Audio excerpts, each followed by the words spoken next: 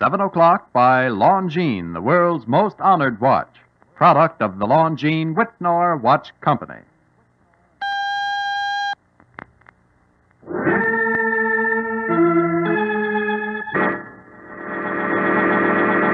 From New York City, the makers of Clipper Craft clothes for men and more than 1,200 leading retail stores from coast to coast present Sir Arthur Conan Doyle's immortal character, the world's most famous detective, Sherlock Holmes, starring John Stanley.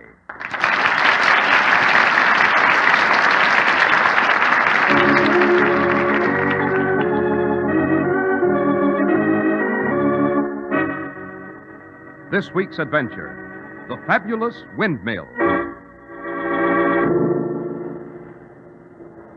We've dug terribly deep into the earth, Holmes. Are you sure there might be something buried here? I've no doubt, my dear Watson. Oh, this is fantastic.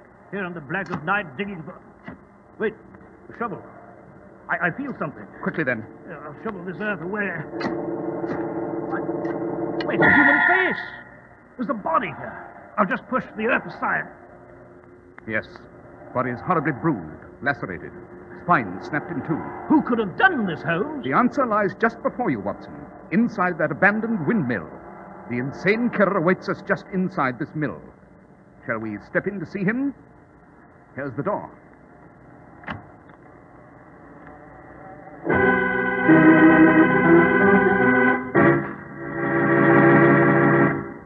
So, Dr. Watson, this time we find you resting in your study. Yes, Mr. Harris, but I'm fully prepared to report another of my incredible adventures with Holmes. And which shall it be tonight, Dr. Watson? I've given it the title of The Fabulous Windmill. It concerns a crime that only the most diabolical brain could conceive. A technique for homicide that would chill the bones of the calmest soul on earth. Wonderful, Dr. Watson. I shall do my part, but first you must do yours. You must give us a word of your very wise advice about Clippercraft clothes. A really pleasant surprise is in store for you at the friendly independent store in your community that sells Clippercraft clothes. It's a suit that's so beautifully tailored, of such superb fabrics, that you're likely to say, now there's a suit I wish I could afford. And then you'll glance at its price, and will you be surprised? Only $40 and $45. How is this possible? Well, more than 1,200 of this country's finest independent stores have concentrated their immense purchasing power to really give your hard-pressed dollars a break. No wonder Clippercraft can give you the extra long wear of rich, full-bodied worsted suits at only $45. Ask to see them at the fine independent store in your community whose clothes bear the Clippercraft label. Also, look over the collection of overcoats and topcoats shown, too. You're certain to agree there just are no values that outshine Clippercraft's. Compare Clippercraft with clothes selling for many dollars more.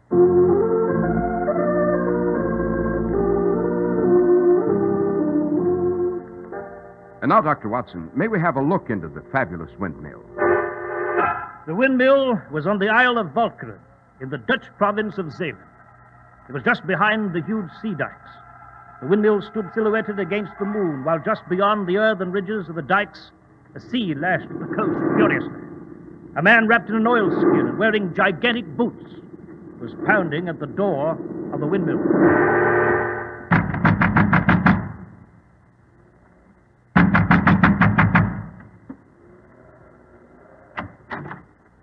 Yes? What can I do for you? I am the dike inspector. My name is Vaness. What do you wish, Inspector? I want to talk to you. It's very important. You can tell me here. You don't have to come in. What's on your mind? This windmill is supposed to be abandoned. It is. I just stopped by for a moment. Did you? Yes, I was thinking of purchasing the mill, of restoring it to an active basis. I see. This is the first opportunity I've had to look at the mill. I'm leaving in a moment. I shall return tomorrow in the daylight for a clearer view. Have you finished lying? What do you mean, Inspector? I will tell you the truth. The arms of the windmill are stationary. The mill does not show any lights. Everyone in the neighborhood has believed the mill is useless, deserted. And so it is, during the day. Shall I continue? By all means, go on. Do go on. One night on my patrol, I came here to the window. I looked. I listened. You are using this mill for some kind of criminal business. People come here to see you. You give them papers, money. They are strange. They sneak in. They sneak out. They carry weapons. I'm terribly sorry I was so rude when you first knocked. Do come in, Inspector. I have an office upstairs. Perhaps we can discuss your discovery up there. All right. Let us go upstairs. Yours must be a pleasant task, Inspector. In the spring, yes, but in the winter, no. I should imagine the position is not very lucrative, Inspector. Not very. Then you might be interested in a few guilders to, shall we say, supplement your weekly pittance. I might be. I would be grateful if you would forget about this particular windmill. I have a few guilders in a chest at the top of this stairway. I'd be delighted to give them to you. How much? Here we are. Chest is over there. Say 1,000 guilders? Satisfactory? No. How much, then? 5,000. You've elaborate notions, Inspector. 5,000. Not 1 guilder less.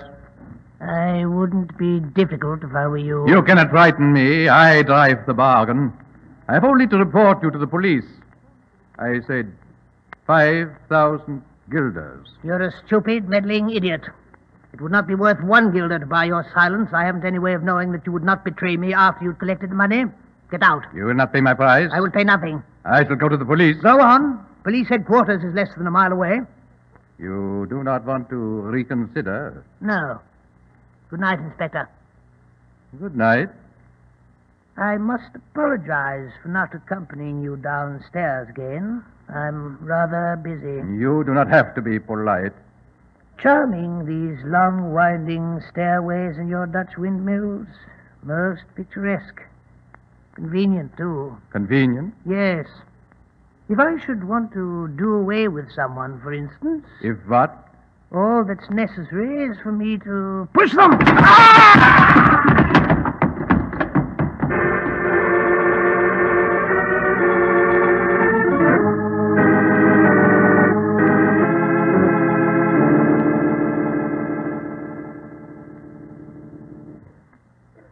My name is DeWitt, Mr. Holmes. Cornelius DeWitt. Be seated, sir.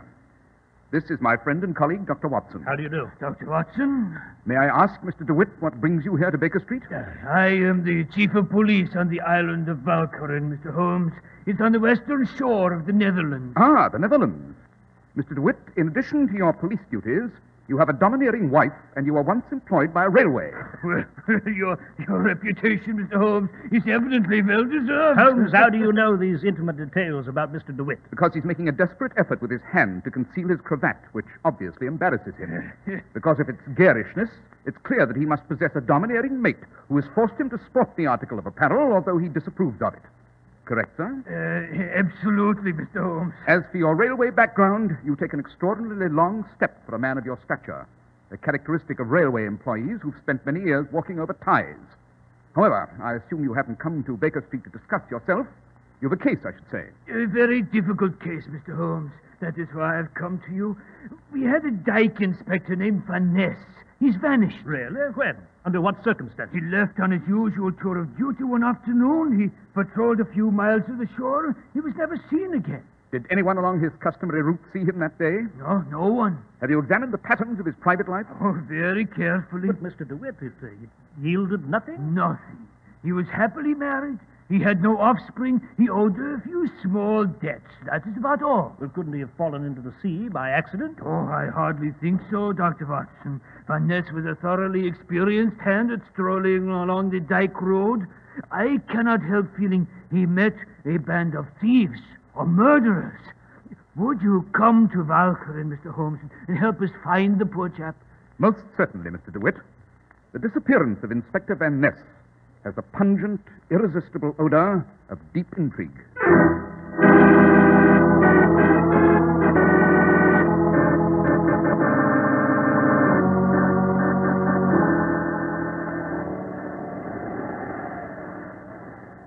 By Jove, Holmes, I've never seen as foul a night as this. It's no wonder the Dutch are hardy folk.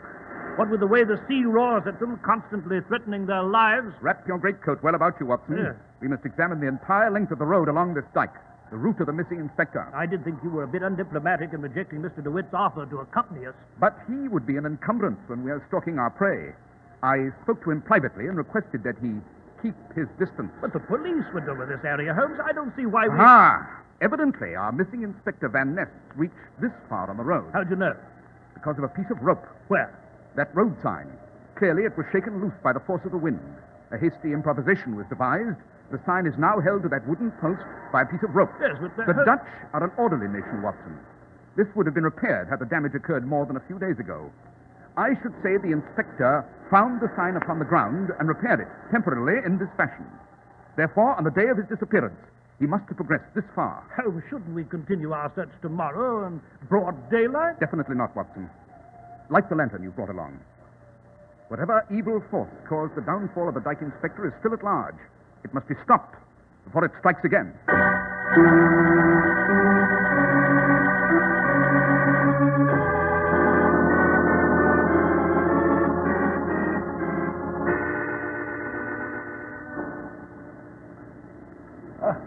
Oh, really, Holmes, we've walked quite a distance, you know. We've poked about in a dozen barns and windmills. I say let's repair to the nearest tavern. A crackling fire, some brandy, rest. I won't hear of it, Watson.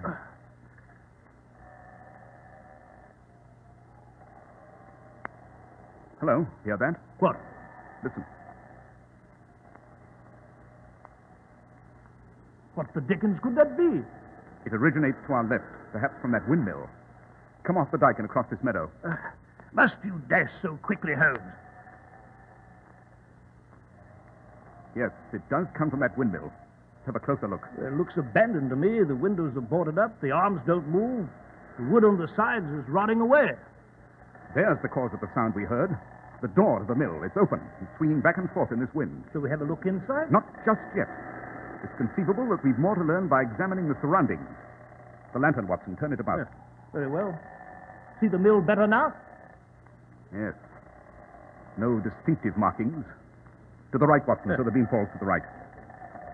Grass has grown over the pathway leading to the mill. Of course it has. The mill's abandoned, Holmes. That's definite. One moment. What is it? The earth. You see? The earth? Step over here. Notice that earth, Watson. What do you see? Well, sort of a patch of earth that looks much lighter than the rest of the earth. There can be only one reason for that, my dear Watson. The earth's been freshly turned. There's less organic matter in subsoil.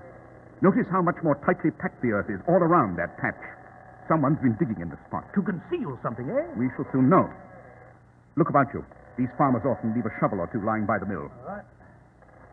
There's none here, Holmes. Try closer to the mill. Yes, I found one. Excellent. Now we shall dig for whatever secret lies deep below the seemingly innocent grass.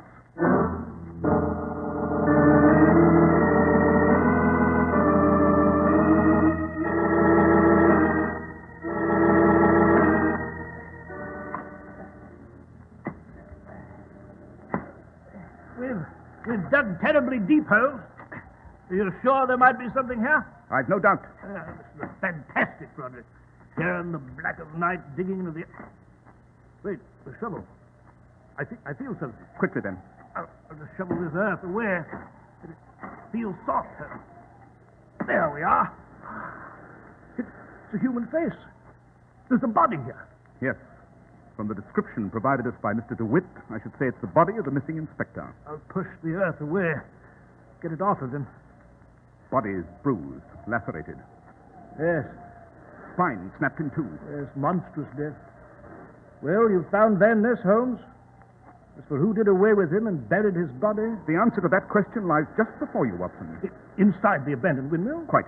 You going in there now? Immediately? Or shouldn't we summon the authorities? That is not necessary. Yes, but Holmes, there's probably a homicidal maniac somewhere in that awful mill. Only a fiendish mind could have caused such a death. Yes, and we've a rendezvous with that mind. Shall we step inside? Here's the door.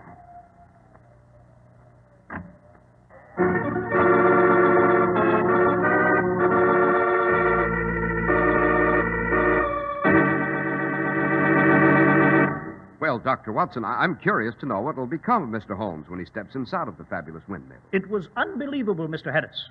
I've a most gripping revelation for you. But right now, you've an interesting, vital message, too, I don't doubt, about Clippercraft clothes. Pay a visit to your Clippercraft dealer tomorrow. You'll find much to amaze you in the new selection of Clippercraft. Expensive-looking fabrics that are as long-wearing as they are smart. Tailoring, you can tell, was done by experts, and really smooth, comfortable fit. Clippercraft suits have the exclusive look of high-priced garments, yet you can own one at just a thrifty $40 or $45. The Clippercraft plan makes all of this possible. It concentrates the huge buying power of more than 1,200 of America's finest stores from coast to coast and border to border. It keeps Clippercraft's factories on a full-time basis throughout the year. Naturally, there are generous savings in manufacturing and distribution, savings that are passed on to the millions who wear Clippercraft. That's why clothing experts agree Clippercraft suits are the last word in value. That's why men who know insist on Clippercraft clothes. So be sure to visit the Clippercraft store in your city. These leading stores in the metropolitan area are proud to add their names to Clippercraft in your suits, top coats, and overcoats. In Manhattan, Saks 34th, Broadway at 34th. John Wanamaker Men's Stores, Broadway at 8th and 67 Liberty Street. In Brooklyn, Abraham and Strauss. In Newark, New Jersey, Boulevard Men's Shop, Kresge Newark. And in Jamaica, the B&B Clothes Shop, 16408 Jamaica Avenue. Well, Dr. Watson, I'm impatient to learn what you discovered inside the Windmill. Well, Mr. Harris, Holmes and I left the body of Inspector Van Ness. And in the dead of night, with just a flickering lantern to guide us, we cautiously opened the door of the deserted mill. What do you see in there, Holmes? A table, a few chairs, millstones. Come in, Watson. Close the door. Think there's anyone upstairs? It's likely. The killer? Yes. Look, there's a cabinet. I'll open it. Papers. There's passports. Blank passports. Yes. As I thought, false passports, Watson. False? Yes. This is not the watermark of the official papers used for this purpose. Look there, Holmes. Money. Counterfeit, I should say. Let's see. Yes, note the finer lines on the pound note. The genuine are broken lines. These are actually minute dashes. What the devil is a map of India? This seems to be a list of hotels in the United States. I must admit I'm utterly baffled, Holmes. I suppose it makes sense to you, of course. Certainly. This leather book, names and addresses in it. Leopold Munkatzi, Zurich. Florence McDonough, Glasgow. What is all this? These seemingly peculiar items, Watson, possess one characteristic in common. Travel. And what sort of travel? Illicit. Travel by fraudulent passports, by worthless currency. The travel of criminals. What we have here is a magnificent display of criminal talent. It requires considerable ingenuity to create these items so beautifully. The creator, I should say, awaits us at the top of the stairs. So let us mount them. Do you know who it is? Only one mind has the fertility to conceive of the plan that I believe this is, and the finesse to execute it. It's the mind of the one man whose intellectual prowess I respect. It's the mind of Professor Moriarty. Moriarty? It's after him. No. We shall steal up quietly lest we disturb him. Yes, right you are. What are you pulling that rope for? I'm moving a pawn, Watson, in my endless game vis-a-vis Moriarty. Shall we go up? Yes, indeed. This confounded wooden stairway, it creaks so. Hey, hear a conversation, Holmes? Yes, do not proceed to the top of the stairs. Stop approximately 3/4 of the way up. We can eavesdrop. Yes, capital. Here we are. Shh. And how did you reach Holland, Ilona? I was in Budapest, Professor Moriarty. It was a macabre journey. After the funeral, when we buried my dear departed husband, I rode off in the usual black draped carriage. But my driver did not return to my home. Instead, we dashed for the border. The police were unpleasantly close to learning how my husband had died. Yes. I then made my way, by rail, on foot, by hiding in wagons to Bratislava, to Vienna, then northward across Germany to Dortmund, and so into the Netherlands. My dear Ilona, the police of the entire continent have been notified by telegraph that you're wanted for the murder of your husband. Amazing, isn't it, Holmes? Silence, Watson. That is why I've come, Professor. You must help me. Certainly. Of course, before we may continue, there is the matter of reimbursement for my services. I have brought money. My fee will be £5,000. What? £5,000? A trifling sum for what I shall do, Ilona. I shall present you with £20,000 in counterfeit notes, splendidly camouflaged. I have a passport for you to Argentina, and steamer tickets reserved under an assumed name. But £5,000 If is impossible. my fee is unacceptable, you'll leave me without an alternative. I shall have to notify the police that you're here. Oh, no. No, I do not want you to do that, Professor. It is just that it is so much money. Could we not settle my debt to you on some other basis? Come, £5,000, and be quick about it. Oh, very well. Here you are. Thank you. Now, everything that you require is in this envelope, including your instructions and an address in Buenos Aires, where associates of mine will accommodate you. You'd better leave now. Your ship sails in the morning. She'll be coming down these stairs, Holmes. She'll see us. I realize that, Watson. Good night, Professor Moriarty. I shan't thank you. You've been more than compensated. Good night, Ilona. Bon voyage. Thank you. Oh, on your way downstairs, Yes? you might send up Mr. Sherlock Holmes, who's waiting just below. What? Yes, Moriarty, I did step into your trap. The door I deliberately left flapping in the wind to attract your attention, Holmes, and draw you into the mill. I thought you'd find it magnetizing. Who are these two? Ilona, my dear, this is the celebrated detective, Mr. Sherlock Holmes. Detective? No, never fear, never fear. As long as I have this gun, Mr. Holmes will not be a problem. His companion is Dr. John Watson. What are you up to, Professor? Be on your way, Ilona. Holmes and I have business together. Good night, my dear. Good night. Careful, Holmes. He'll shoot at the slightest provocation. Oh, no, Dr. Watson. I've much better plans. At the window, Holmes, I could not mistake the two figures on the road of the dike. So you left the door of the mill open, Moriarty, to lure us to it. I realized this was a trap from the moment I heard the door swinging in the wind. In so secret a place as this, extra precautions would always be taken to see that the door was locked securely. Your eagerness to meet me again, Holmes, will cause your demise. Will it, Moriarty? And I have devised a special means for you to die. I must compliment you, sir, on the magnificent criminal structure you've built in this mill. This windmill is an emergency exit for the men and women of the continent who are wanted by the police. Is it not? Yes, yes. For an enormous sum, you provide them with passports, money, entry visas, customs declarations, information, arms, devious routes to the farthest and darkest corners of the earth, where they may find welcome obscurity. Even more, Holmes. I've clothing for them, disguises, chemical and medical equipment in this windmill to change their appearance.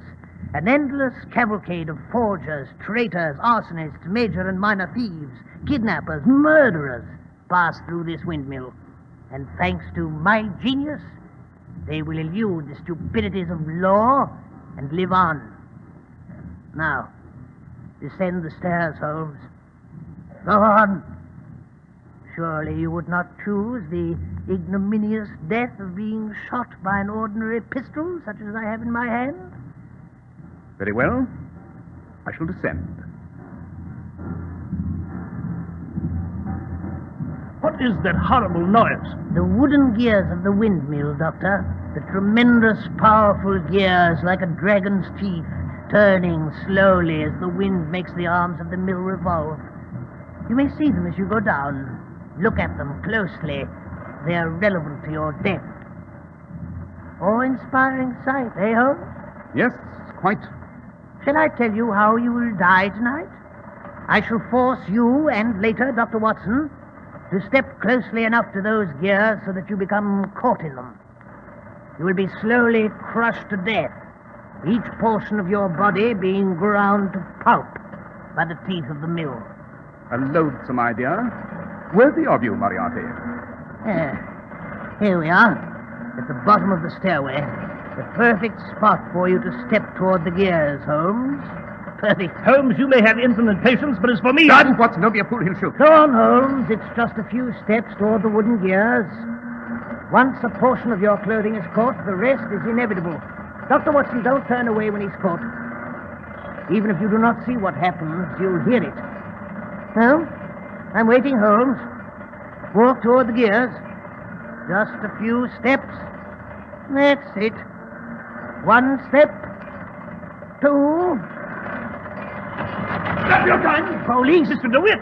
Gentlemen, if you move toward me, I shall kill Dr. Watson. My gun's at his back. He's an ideal shield. Just don't fire, DeWitt. You'll kill Watson. I'm leaving by the same door through which you entered, officer.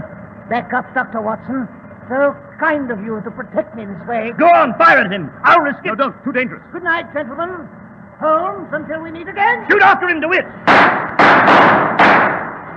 Miss him! It's so dark out there. There he goes, running along the road on top of the dike. I'll have my men pursue him. That would be futile, Mr. DeWitt.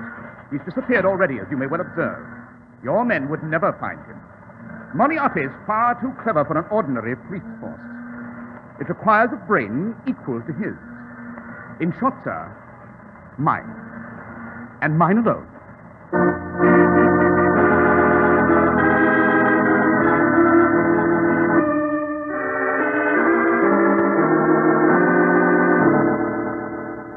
Well, Holmes, it's most reassuring to be safely back here in the flat at Baker Street. Have you heard from the Vulcaran police? Yes, Watson. In accordance with my suggestion, they confiscated the entire contents of the Windmill. And that leather book of names and addresses, Moriarty's personal list of his clients, will be an infallible guide for the police of half a dozen nations to pick up divers scoundrels. Ilona, the murderess. Whatever became of her? When she left the mill, she walked instantly into the hands of DeWitt and his constable. Well, that's what I wanted to ask, Holmes. How did they find us at the mill? You'll recall my saying, Watson, that I spoke to DeWitt and requested that he keep his distance. I was not foolhardy enough to embark on the venture without expecting his assistance. We agreed that he and his men would patrol the original 3 miles of the late dike inspector's post, which they did. I promised to supply a signal as to our whereabouts the moment help was required. I see, and you did that by pulling the rope in the mill, eh? The rope releases the mechanism of the arms, Watson. There was a good wind. I knew the arms would then start spinning. That mill was supposed to be abandoned. I knew when DeWitt and his men saw the arms revolving in the deserted mill, they'd come a-running. Splendid, Holmes, splendid. Of course, I'll never know why each step as we go along is so difficult for me, yet so obvious to you. It depends upon your definition of the word obvious, my dear Watson. The obvious is that which is hardest to discern.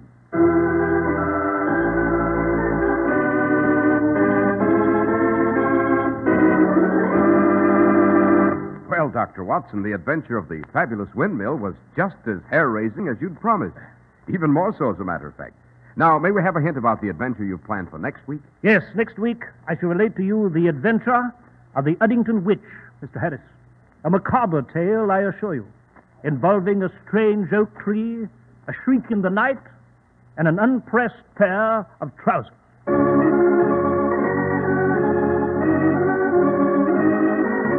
The makers of Clippercraft clothes and more than 1,200 stores from coast to coast have brought you another in the new series of broadcasts featuring the world's most famous detective, Sherlock Holmes. Our stories are based upon the character Sherlock Holmes, created by Sir Arthur Conan Doyle, and the program is produced and directed by Basil Rathbone. Sherlock Holmes is played by John Stanley, Dr. Watson by George Spelton. This week's story was written by Howard Merrill with special music by Albert Berman. If you don't know your Clippercraft dealer, write Clippercraft, 200 Fifth Avenue, New York City. Be sure to listen next week to Sherlock Holmes in The Adventure of the Uddington Witch.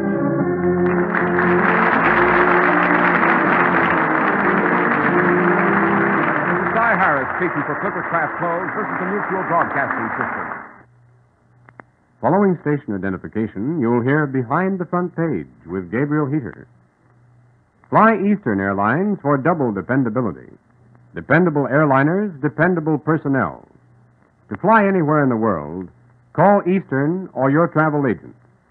Save 5%. Buy round-trip tickets. This is WOR, New York.